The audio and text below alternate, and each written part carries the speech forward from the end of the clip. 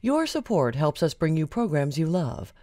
Go to wyomingpbs.org, click on Support, and become a sustaining member or an annual member. It's easy and secure. Thank you. When you consider hunger in Wyoming, the numbers are staggering. 70,000 Wyomingites aren't entirely sure where all their food is going to come from this week. We visit with First Lady Jennie Gordon on the First Lady's Wyoming Hunger Initiative, and also with Jamie Purcell, the Executive Director of the Food for Thought Project, and the great work that her organization does. Hunger in Wyoming, next on Wyoming Chronicle.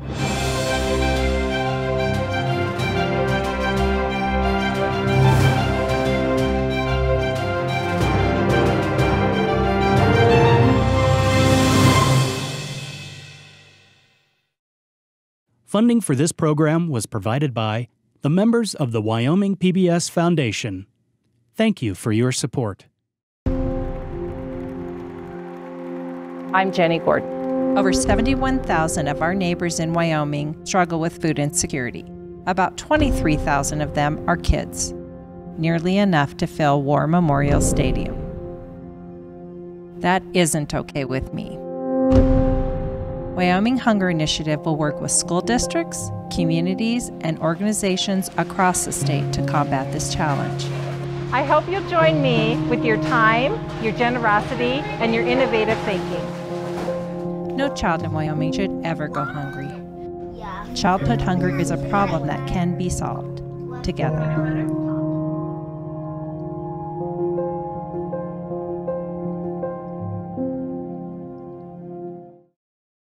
And as we continue on Wyoming Chronicle today, it's our privilege to be joined by the First Lady of the state of Wyoming, Jennie Gordon.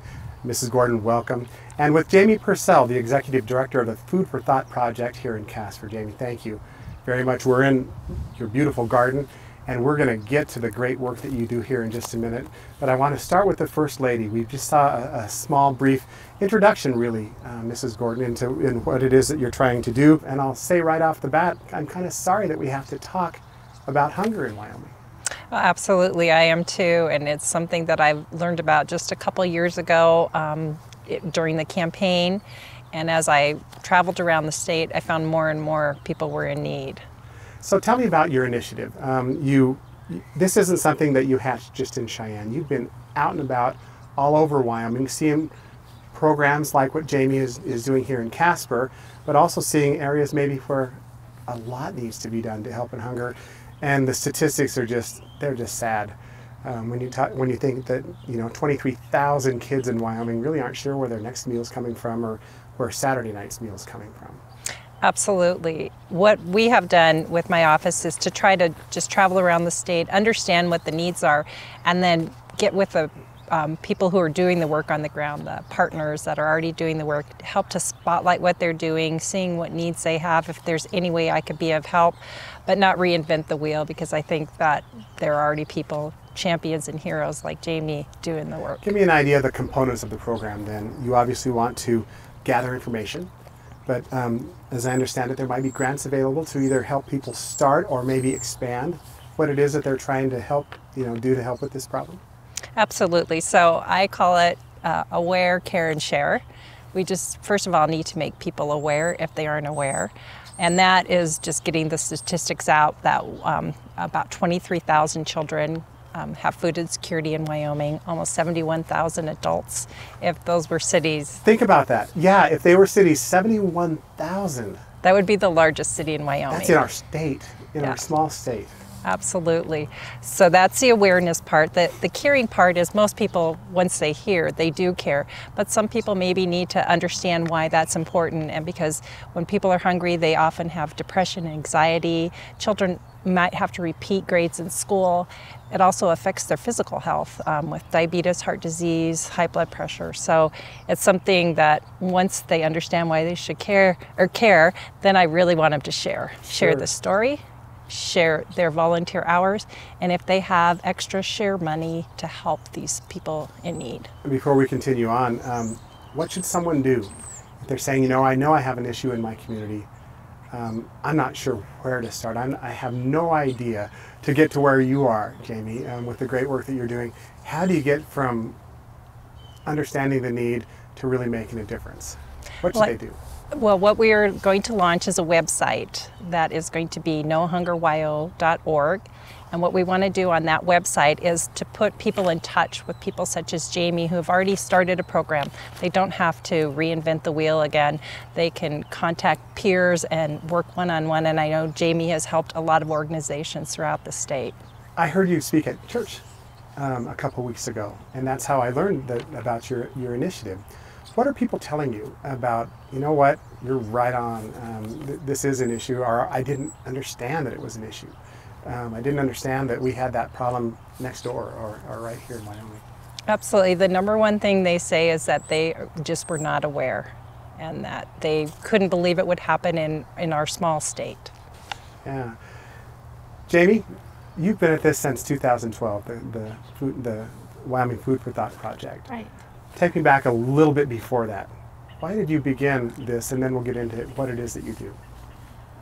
I was working in hunger already and working in human services, and I'd had a lot of experience working at the Boys and Girls Club. And so at that point, I had seen quite a bit of the issue of hunger, bringing kids who were coming home from school hungry even though they'd eaten lunch because the amount of food they were getting really wasn't that great. So when I started Food for Thought, there was a food bag program in Casper, but it really was what I call at least. It really was only serving about 160 kids, and the food that was going into the food bags wasn't really that kid-friendly. It was much more intended for, like, assuming that the food was going to a house that might have a kitchen or extra ingredients to make it. So, like, they would send and this home... was a school district was trying to do right, this. Right. Yeah, and, you know, they just... I think oftentimes with schools, right, you're already doing so much, and so to add one more thing, they were well-intentioned, but they really needed help bolstering that program up.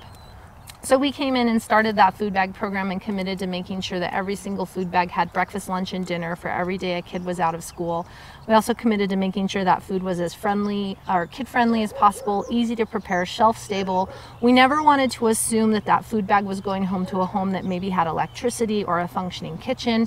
So all the things that we put in the food bag, we wanted to do our best to make sure that at the time, my daughter was in kindergarten, and so I looked at her and thought, if she takes this bag of food home, can she sustain herself over the weekend until she gets back to school? And that's really where it started, and, you know, since has grown exponentially. But everything that we're doing in Casper is really focused on that idea that we want kids and in turn their families and the community to have good and healthy access to food all year round. But it seems to me it's a change. It's a changing of the way we think about food. That we don't just want to go to the store and grab the budget gourmet. There are other ways that we can work together as a community to provide food. Right. Well, Mrs. Gordon really touched on those statistics, and I think that one of the reasons that we have such high statistics of hunger in Wyoming is because people make such broad assumptions, right? Well, why don't the kids' parents just go get another job? Why don't they just go to a community garden and pick food? And the problem with making those assumptions that everyone's life is the same as yours, and so if they would just do X, Y, and Z, then the problem would be solved, is that this problem is so multifaceted. And it's not just about not enough food at home, but it's about why is there not enough food at home? What are all of those issues contributing to the fact that there's not enough food at home? And so from our perspective at Food for Thought, we're really trying to look at our solution and what we're doing, not just from here's a bag of food, see you next week, even though that's what we call the Band-Aid, right? We're taking care of the immediate need, but we really want to work with our community, and by that I mean everyone in the state that's working on this, to address solutions that hopefully in time put us out of business because the issue is no longer there. Jennie, we were talking off camera about a 211 service, and I want to talk about that briefly before we get back into just hunger alone. It's a service that I think a lot of people aren't aware of, and me included. Absolutely. I met the 211 coordinator for the state in Laramie about 3 weeks ago. She approached me when I mentioned we were trying to get a database together with all the services that were provided for hunger, and she mentioned that this is a countrywide number you can call, and they have people that will triage all sorts of problems, whether it's your electricity is getting cut off, or you need to find housing, or you need to find food or mental health services. And certainly you've seen the statistics. hunger happens to be right near the top of why people call. Absolutely. She said top 4 reasons. And so even in Wyoming, people can call this number now and get connected, and with what you're doing, maybe even have more resources at their disposal here soon. Absolutely, and they'll triage through to see if maybe you're a veteran. You could get services through the Veterans Administration, or if you have a child that maybe has special needs, there are other facilities that they can refer you to. We're in a beautiful garden, and it hasn't frozen yet, which is awesome. Right. Tell me, what is this garden, Jamie? What is it? How is it utilized? And there are other gardens around Casper as well. Sure. So one of the things that Food for Thought does is try and demonstrate what can be done for a solution. So our 3 core pillars of what we do are to provide, educate, and empower. So this community garden was the first one that we did. We now have over 200 community garden beds in Casper. At this location, we have about 100. And so most of the garden beds that you see here are planted for the good of the community, and anyone can come pick at any time. The intention with that, we call it Food is Free Gardens, is to show people in our community, number 1, that you can grow your own food. Number 2, that raspberry comes off of a plant that looks like that, and this is when you pick it. And then number 3, to create community around food and allow our neighbors to feel empowered and give dignity to food access, and help them to understand that they too can do this maybe in their own apartment or their own yard, that there are ways to create upward mobility, many different ways. Just like I was talking about those multifaceted pieces of hunger, there are many different ways you can address hunger, and one of those is just by planting a garden and sharing the produce with your community and your neighbors. One of the great things that I've learned about your program is you depend on volunteers. Mm-hmm. But those volunteers aren't just senior citizens. They might be young people working side by side with a senior citizen or an adult. And I think that's just fascinating. Thank you. Yeah. How does that work? And for people that are interested in volunteering, what should they do? Well, you know, not just for our organization, but I would recommend, just like Mrs. Gordon has for any community, if you feel compelled to get involved, just pick up the phone or come down to wherever that place is and ask. Most food bag programs that I know of are really open to all ages, and it's really fun when you're packing those food bags to see the littles with the retirees and all the ages and abilities in between. We've got folks that come from probation and parole and do their community service hours. We've got some developmentally disabled folks who come because for us, we really try, again, to make everything attainable to everyone if we can. And so, again, you know, it's welcoming, it's community, because I think another piece of this issue is, you know, it's not just one person doing one thing, right? It's all of us working together on multi-levels to do this. And so if you make that work attainable to everyone in one form or function, then more gets done. So you're serving thousands of people. Tell people how many are on your staff that are paid here. 3. 3 people. Yes. And it's amazing the work you do, and we're going to talk a little bit about what's down the line. Mrs. Gordon, you talked about something interesting to me when I heard you speak earlier about breakfast after the bell, which I thought was very interesting. You know, I've heard of free and reduced lunch programs offering maybe breakfast before school, but there's a stigma too for people that, oh, you're a breakfast kid, and I'm not. But there are ways that are being utilized to work around that problem. Absolutely. Our staff joined the Department of Education earlier this year. We wrote a grant and received, we were one of 5 states that received the grant for $50,000 to actually introduce breakfast into the classroom, so the kids don't have to choose between getting off the bus and going to the playground and playing with their friends, or going into the cafeteria, which oftentimes they would choose to play with their friends. It's been in the state for quite a few years. We were just up in Gillette. They have been doing it for 14 years, but more and more schools are coming on board, and we're really excited to see those numbers increase. There are some great champions. I know Laramie County, the food service director there, Shannon Thompson Emsley, is willing to help any school district that wants to get it started, because she knows the ins and outs. There are people, I'm sure not just children, that are trying to decide, should I go play with my friends or eat? But there maybe are also adults who are watching right now. I don't know that I should make that call. But what encouragement would you give them to seek assistance?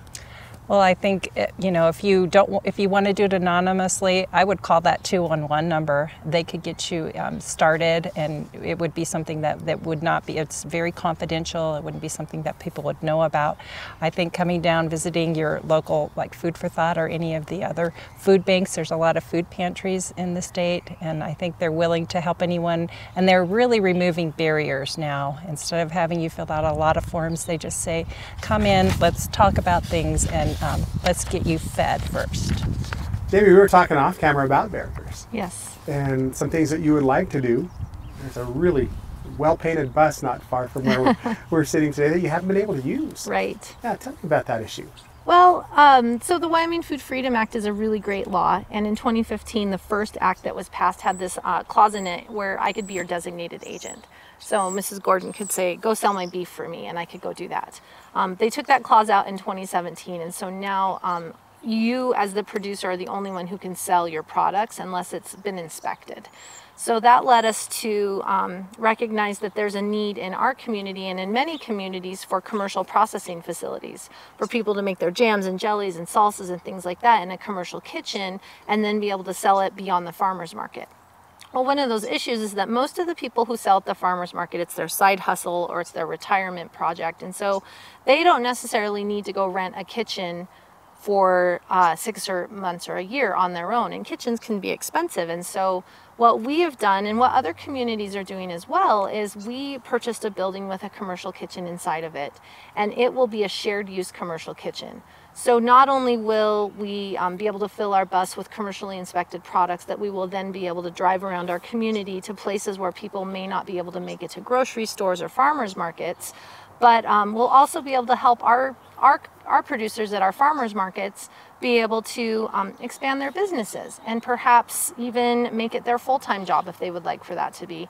And we'll be able to start seeing more and more Wyoming products in grocery stores and other places that, tout local and have local as in from Colorado or places like that. But our intention and with our partners around the state is to really create a stronger system of foodpreneurs, we call them, entrepreneurs around food, that will be able to scale up in a manageable manner.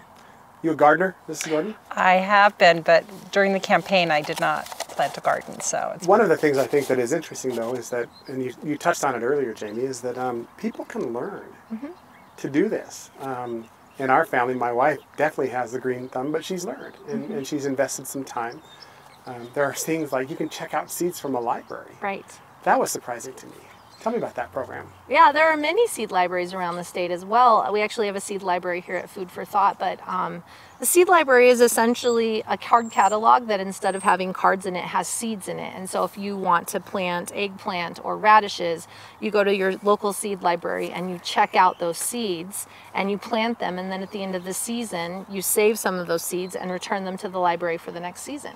So it's a great program in that, again, it creates access. You don't have to go buy seeds, right? So you can check them out, and that helps more people access more seeds.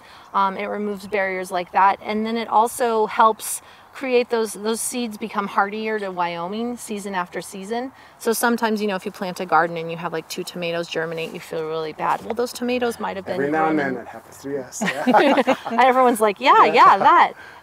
It's because those seeds came from another state where those tomatoes weren't grown in Wyoming. And as we all know, Wyoming is very unique, and it's why we love it. But you need to adapt.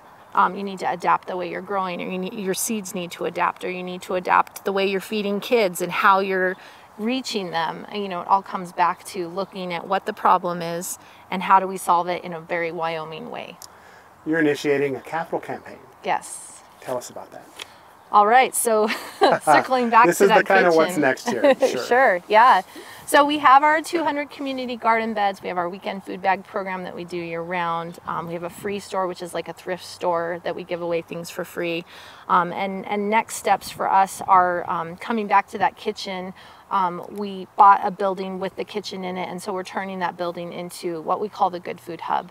So it'll be 11,000 square feet of food processing, aggregation, on-site growing, a culinary training program, and then a marketplace.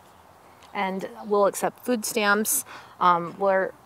We're dreaming of all the different things we'll be able to do there, but the intention is just to create a community around food and food access. All done, Jennie, by a lady who wanted to be an architect. Right? Right. Well, someone keeps telling me, I mean, we're still building. We're just not building Absolutely. buildings. So, Absolutely. yeah. So where do you see your initiative going and growing, Jennie? Obviously, we're just at the starting point now. You have a lot of information you need to get out to people. Absolutely. We have the Residence Foundation Board, which is a board that's been in existence with all previous administrations. We are working, it's a two-pronged approach. It works on the First Lady's Initiative as well as the residents. And so right now we're focusing on the initiative. We had our first board meeting. We have people from all over the state because we wanted to make sure our perspective was statewide rather than just in one area.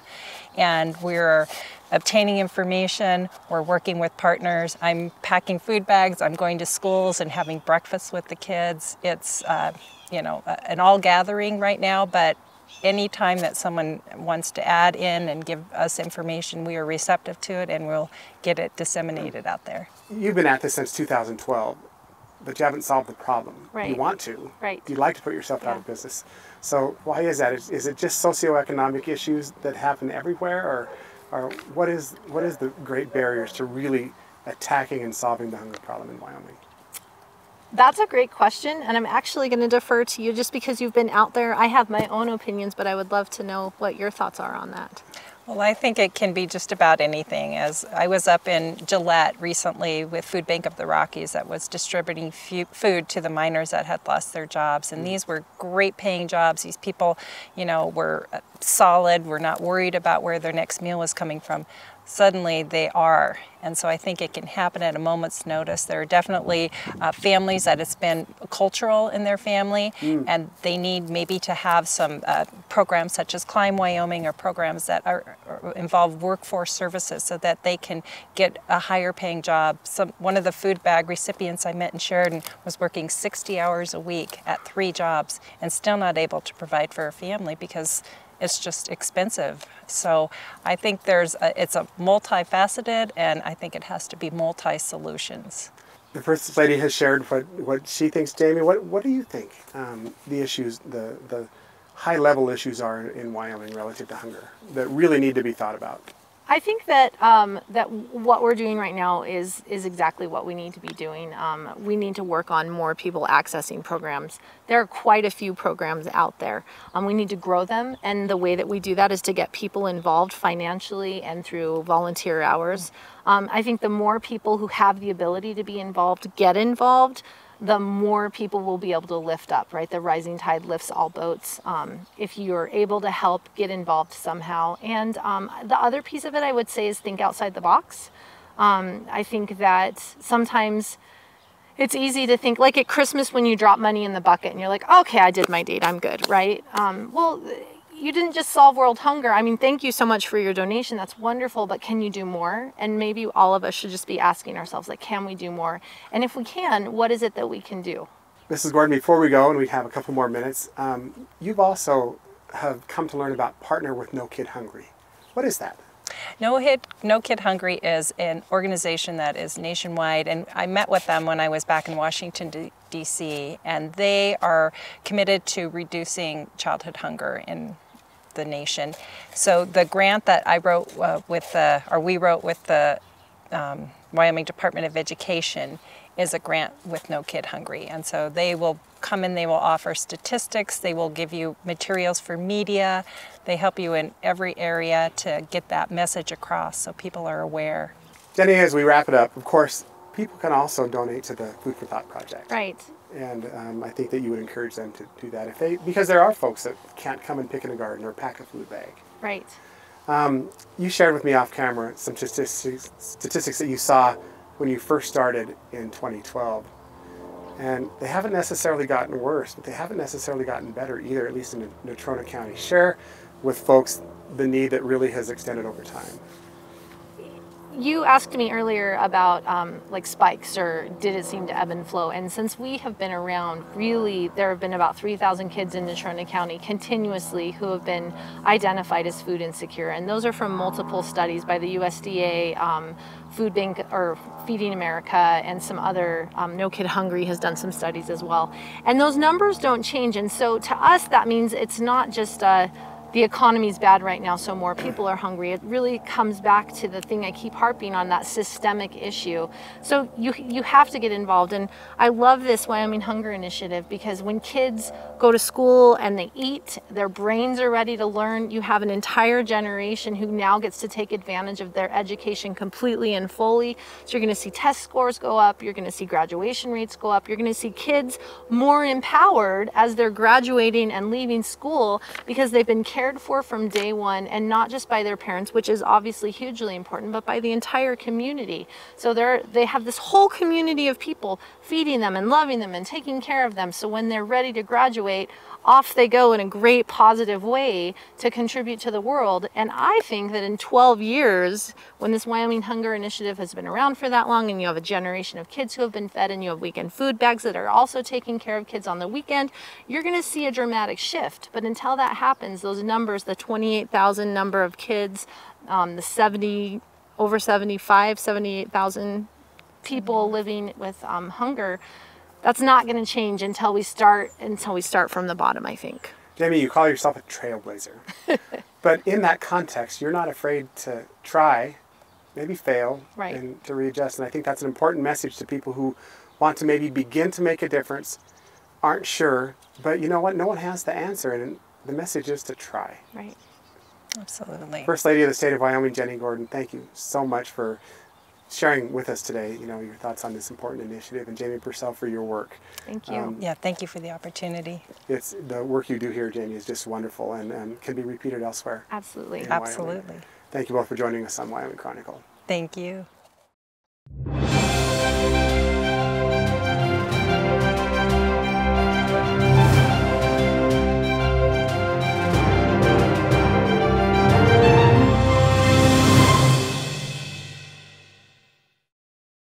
Funding for this program was provided by the members of the Wyoming PBS Foundation. Thank you for your support.